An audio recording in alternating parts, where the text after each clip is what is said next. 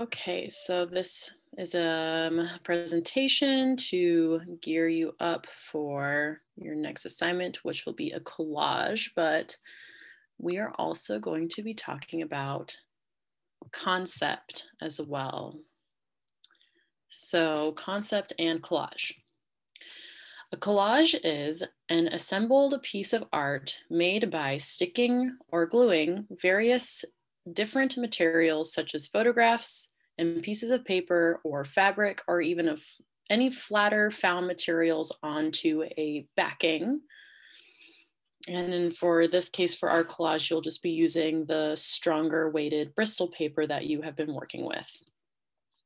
I already showed this, I believe, for an examination at the way Wengechi Mutu, the artist of this piece, uses texture to control the composition of her piece. So you have seen this before, but just wanted to bring this back into the conversation as an example of collage.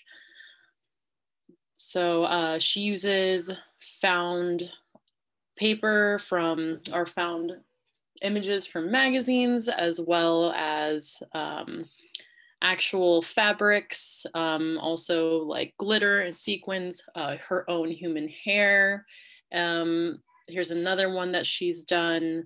She uses like an ink wash on paper, and then she cuts that painted paper out, adds her other images from different types of beauty magazines, and uses the X-Acto knife to carve out some really nice negative space within the details of the hair, just to make it look a little bit more hair-like instead of super blocky. So I know that I believe I do talk about concept as I show you all work in a lot of these presentations, but we're focusing a lot on concept today in this presentation.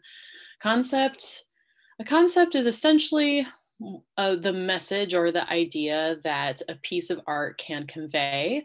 And some artists are even more conceptual, I guess, than others. Some people, I would say, even some designers maybe work with just very direct color. I mean, the concept can be about anything. An artist can work from a concept. An artist can find the concept even after they make something. And also the concept or the idea or message can be something that the viewer draws out from the piece that maybe the artist didn't even know that they were doing. So the concept of Wengechi Mutu's piece, as I have talked about before, is Wengechi Mutu in her work is questioning the standards of conventional beauty.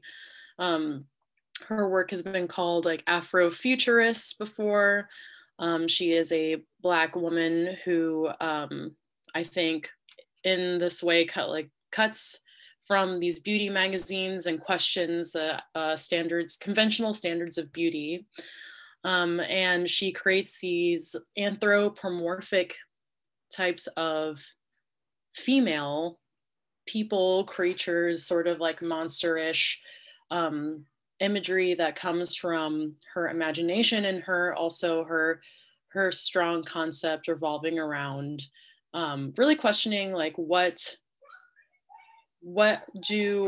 is beautiful to the masses, and to dissect that literally by cutting and pasting these images together.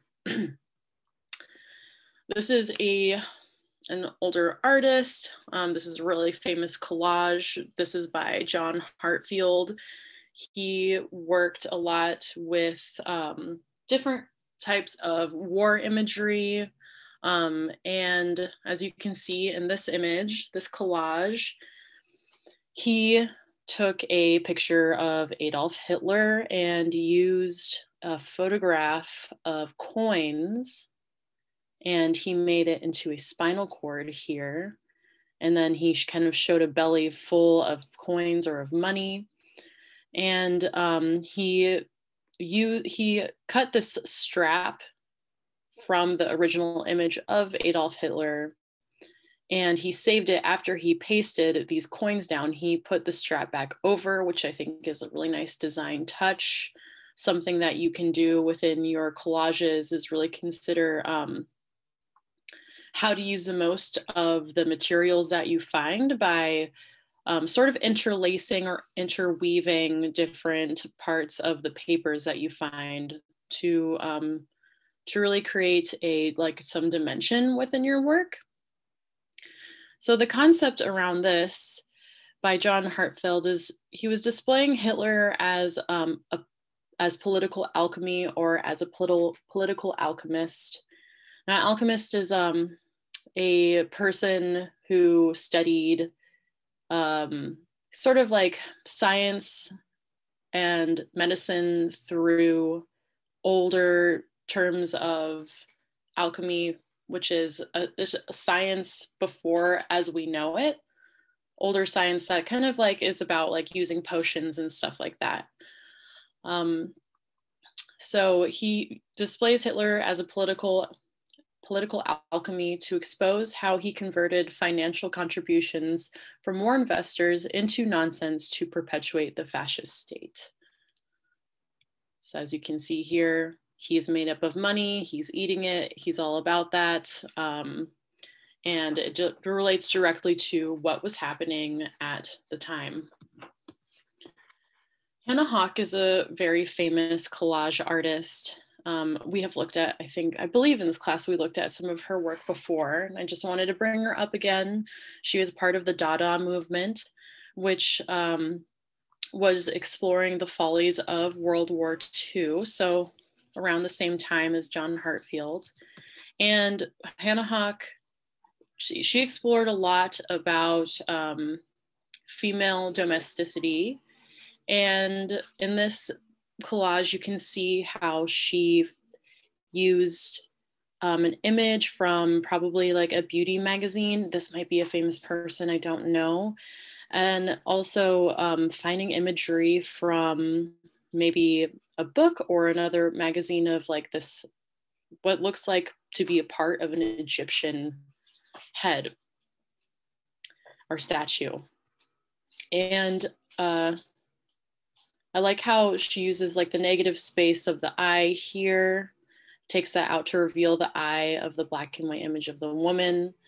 And then also she takes, you can see this eye is the Egyptian's eye. So by using negative and positive space and using like the X-Acto knife to carve into this Egyptian pharaoh head, she can really make an interesting play and also like a really interesting visual on even just the eyes here. It makes me question as a viewer, like really, who am I looking at? There's something unnerving about that, and it makes me very interested in the imagery. So I think the concept is a demonstration of historical polarities, such as the Egyptian pharaoh and the woman from a beauty magazine, to investigate standards of sovereignty as it relates to ideals of beauty. So obviously a pharaoh is a sovereign idol, or has a sovereign position amongst the people that it looks after in Egypt. And also the ideals of and standards of beauty were something that she questioned as a feminist, and also as like the only female in the Dada movement, the biggest female that actually had a voice in the Dada movement, questioning the sovereignty of female beauty and how that really does have a reign amongst not only women, but also men in the world at that time. Matt Maitland is a collage artist that I just discovered, who is, works in film. He does a lot of collage work for album covers. Looking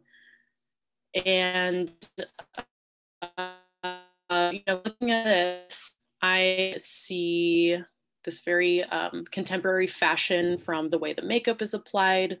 I mean, it feels kind of dark with the sense that the eyes are bloodshot. I think that this could be like a digital collage.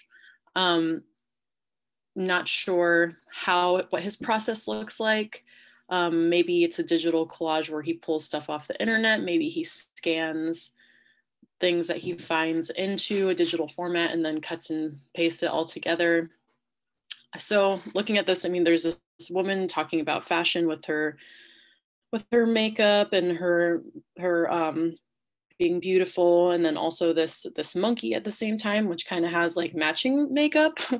And then like this reflection of her face is skewed, and these edges of the face kind of match the edges of the leaves. So I can see that there are some like design ideas that are really consistent with like the shape of the leaf being similar to the shape of the reflection. The color of the eyes matches the color of the monkey eyes. There are just certain things that are really consistent. When I think of the concept, I personally don't really know. I mean, my first idea was perhaps nonsense, which is a concept in itself. Sometimes it is just looking at a conglomeration of pop imagery in general, which I think a lot of collage art does this, because if you're working for magazines, you're only really working with what is commonly seen. So that is something to consider too as you make your collage. Maybe it is about nonsense. Maybe it is just about fun. Maybe the concept isn't super heavy like John Hartfield's Adolf Hitler, or Wangechi Mutu's just very individual type of style. Maybe your collage looks something like this. So obviously we're looking at another political collage. There is a drawn aspect. So Michael Tunk, he made this in response to, we'll look at again, John Hartfield's collage, this famous one that's very political. So Michael Tunk is creating this collage that is also political. What's really cool about this is using mass numbers of something to create a commentary. So he just collected a bunch of these missiles from different magazines, I'm guessing, and drew the skeleton himself with really interesting foreshortening. As you can see, the skeleton is looking up, placing some of the missiles out of the eyes, and thinking a lot about the gesture, the way that the figure of the skeleton is holding his own heart and looking up makes it feel like almost like there's some excitement looking forward to these missiles, which I think comes into play with, the world is in the skeleton's hand, as well as the skeleton is made up and comprised of all of these different American flags. So the concept is maybe fairly obvious in this. I think that the artist was looking at how the United States has only been at peace for 21 years in total since its discovery, as well as a saddening and dystopic look at technological warfare. So just talking about, Michael Tunk is talking about technological warfare, and how unfortunately it's been something that the United States has prided itself on, and kind of like maybe coming from a place of maybe just the desire of being a part of a more peaceful world. Joseph Cornell is a really famous collage and assemblage artist. He's really famous for these shadow boxes. And so we're only making collages of 2D work right now, but I thought I would show you, his work is really interesting. He called these boxes shadow boxes. And so he would take, this is a 2D image that he found of a parakeet, or I think a parakeet. And he would create little blocks so that you can see that there's a shadow behind this piece of paper. That's why it's called a shadow box, because things aren't glued directly onto one another, but they are existing in this kind of still a flat plane, but it is a three-dimensional space where objects that he found, two-dimensional objects as well as sometimes three-dimensional objects, were placed in front and behind one another, kind of like a children's pop-up book. So collage versus assemblage. Collage uses 2D materials and remains fairly flat. Of course, you can incorporate texture, and we're going to be doing a collage, but I just wanted to have this small conversation, the sidebar conversation about the collage versus assemblage. And so assemblage, as we look at Joseph Cornell's work, uses both 2-dimensional and 3-dimensional materials. So the concept of Joseph Cornell's little parakeet box here, the concept is, I think, really just taking a closer look at nature and enjoying a moment to enjoy the beauty of it. Your concept doesn't always have to have a huge impactful message. It can be something rather lighthearted and really poetic as well. I think this artist, Erica Iris Simmons, is a wonderful artist to look at for this class as a design class, because it is very minimal and it's really effective. And I think that sort of using that minimal effectiveness, this type of design, not only the fact that it's Michael Jackson, because everybody around the world knows who Michael Jackson is. It just is so effective because everyone can really see the concept that Erica Iris Simmons is working with in this piece. So yeah, there's a cassette tape where she pulls out the tape, that black stuff, and she uses it to really precisely create the different lines and widths, the weighted lines of Michael Jackson's face, and then just using the frilliness, the froofiness of the tape to create this curly haired effect. Another example, which I think is so great for this design class because it is so minimal and is so effective, is like, this is Bob Marley. Maybe I think Michael Jackson is more famous around the world than Bob Marley, but Bob Marley is still super famous person, musician. And so she found a cassette tape and did the same thing, use the line of the cassette tape to create these just kind of fun, curly, abstract way for her eyes to go up into this really controlled design of Bob Marley's face and his hair, and using the tape to also kind of create these sort of dread-like textures. They almost kind of look like braids. I just think it's really super simplistic and really genius. And then on top of that, instead of just using a white cassette tape, Erica Iris Simmons sort of spray paints it to be the colors that are always associated with like reggae, which is red, yellow, and green. So reggae music, as well as like the Rastafarian culture, red, yellow, and green. So I thought that was just like a really simple touch that makes this design just like so much stronger and just well-rounded. So the concept, Simmons, in the last 2 images that we looked at, is to use your materials to directly create concise commentary with the visuals you are creating can create a solid message. In this case, a concept revolving around the celebration of music, musical artists, and the novelty of the cassette tape is what Erica Iris Simmons is doing with these 2 images.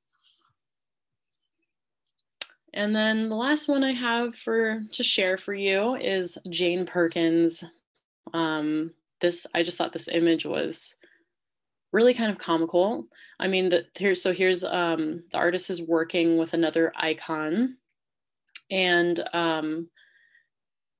it's really just finding a whole bunch of random buttons and pearls and like Mardi Gras beads, and understanding and color to create the dimensions of the face, like the lines of the chin and the smile lines, as well as using the black buttons and pearls to create a contrast against the lighter amount of pearls and buttons that Jane Perkins accumulated and then glued down.